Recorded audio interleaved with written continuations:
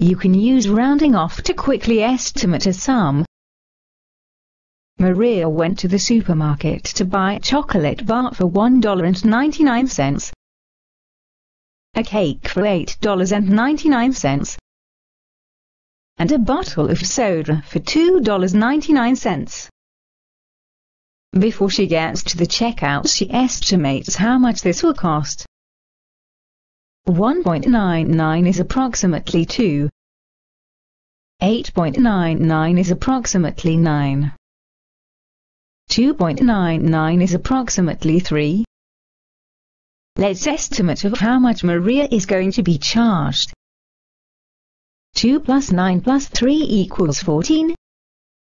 That means the things Maria is buying will cost around $14.